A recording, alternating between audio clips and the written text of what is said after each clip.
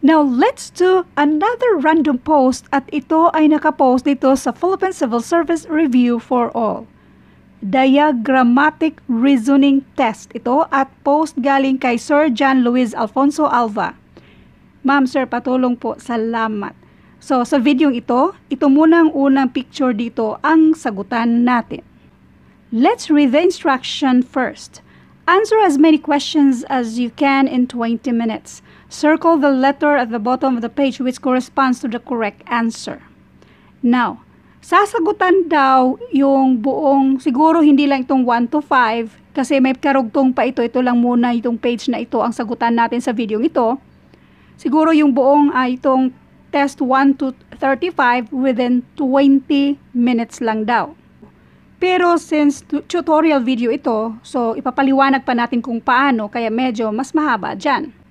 Meron kasi minsan na magko-comment na masyado namang mahaba, ma'am. So ngayon, unahin muna natin yung shortcut, tapos i-explain natin kung bakit ganun lang pala siya kadaling sagutan. So doon muna tayo sa shortcut and then doon tayo sa mahabang explanation kung bakit yun ang sagot. Number 1, parihong baliktaran ng shape. So, ganun din ang gagawin natin. Ang sagot dyan ay letter B. Number 2, ang nandito, nagdagdag lang siya. So, pariho yung itsura. Hanapin natin dito ang pariho dyan. Letter D, pero nadagdagan lang ng isa. Next, number 3. Ito naman tayo. Na-twist siya. So, hanapin natin ito, na-twist siya. Hanapin natin letter A. Next, number 4. Ito ay pang-twist. Ito naman ay pang-dagdag. So, lagyan natin ng positive, addition. So, ito ay na-twist. So, i-twist natin siya. So, itong mga shaded na square na ito ay nandito na banda. So, tingnan natin. So, nandito na siya banda. Anyway, sa choices, letter B lang naman ang na-twist. Tapos, may isang dagdag dyan. Next, number 5. Si number 5, ito ay pang-dagdag. Tapos, ito ay, yung shade niya ay magkabaliktaran. So, now, kung ito yung una, dapat dagdagan muna natin. So, yung dagdag niya ay unshaded yan. So, meron tayong tatlong unshaded. Next ay, yung shade niya ay ma-change. So, therefore, letter C. So, itong 5 item na ito ay mahaba na yung 2 minutes. So, sa loob ng 20 minutes, tapos may 35 na questions na kalintulad nito. So, matatapos mo siguro yung mga around 15 minutes lahat. Pero, magagawa mo lang yun kung praktisado kayo nito. Or kahit naman hindi kayo praktisado, kung medyo madali kayo maka-pick up dito sa mga diagram dito, okay lang din yan. Pero kung sa tingin nyo ay medyo nahihirapan kayo sa mga ganitong klaseng exam, mas maganda pa rin kung mag-practice kayo. Now, doon na tayo sa detalye. Number 1. Itong shape na ito, tapos ito daw ang gagawin. Yung arrow ba? Ito yung obserbahan. Ito man yung given. Okay?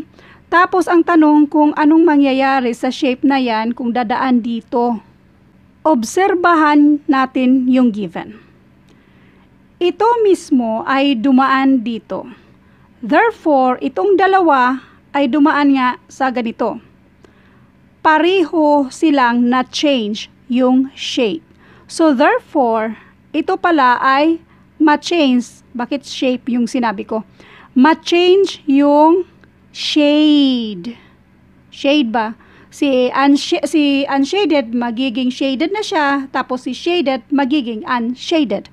Mag-change lang sila, black and white. Okay? Next.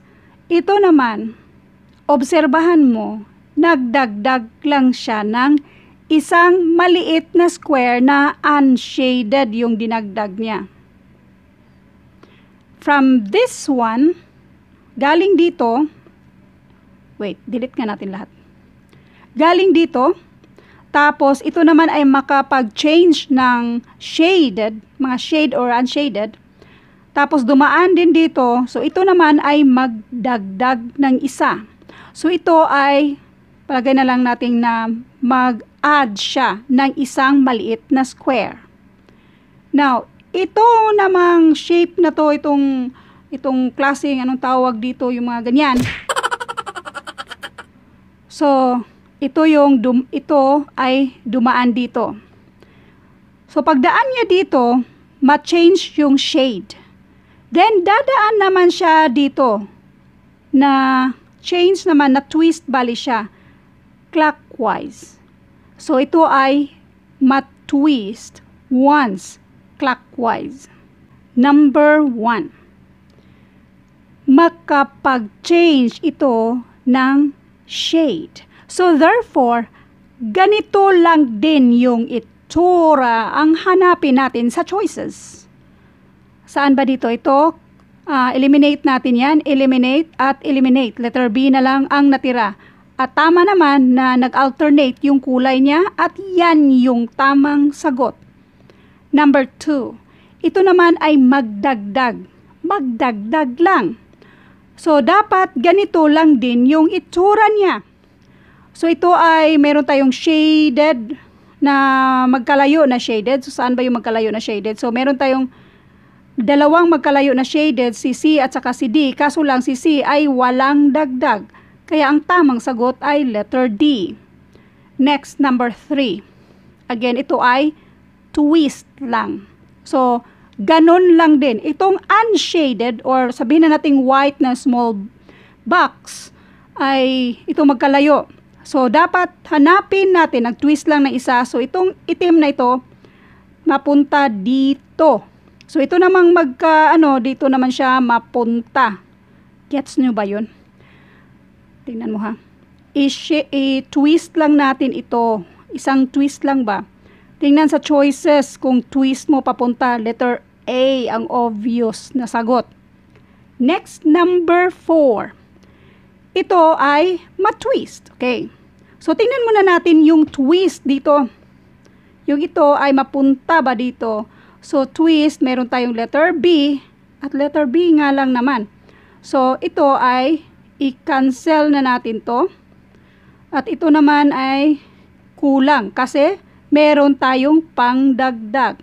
Dagdagan ng isang square na maliit, yung walang shade or sabihin na nating white na small box. Letter B. Meron siya dyan, no? Yan. Next, number 5. Ito ay magdagdag. So, ang idagdag natin, kahit saan man natin ilagay dyan, basta yung idagdag natin ay unshaded. Unshaded yan siya. Square na maliit or white na box. So, meron tayong tatlong unshaded. Tatlo yan na unshaded. Next, ito naman ay mabaliktad naman yung mga shaded. So, kung tatlo ang unshaded, magiging tatlo yung shaded. So, hanapin natin sa choices na may tatlong shaded. Letter C lang naman ang naiiba dyan na may tatlong shaded. Kaya yan na yung tamang sagot. At abangan yung mga future videos natin. Now, kung first time nyo sa channel ko, ito yung FB natin. Pwede nyo isend sa akin yung email ad nyo kung gusto nyo ng libreng printable na reviewers. Or mas magandang punta kayo sa FB group natin at iba pang mga FB group, punta kayo sa files para direktan yung ma-download yung mga printable na reviewers. Ngayon, kung meron din kayong mga pasagutan, pwede kayong mag-post dito sa Philippine Civil Service Review for All at marami din tayong mga members na happy sagutan yung mga tanong ninyo. Pwede rin kayong mag-share sa mga reviewers ninyo. At ito na rin yung tatlong ito, ang iba pang FB group na lagi nating tinatambayan. Ito naman yung FB page natin na posibleng makatulong sa inyo. Thank you and God bless.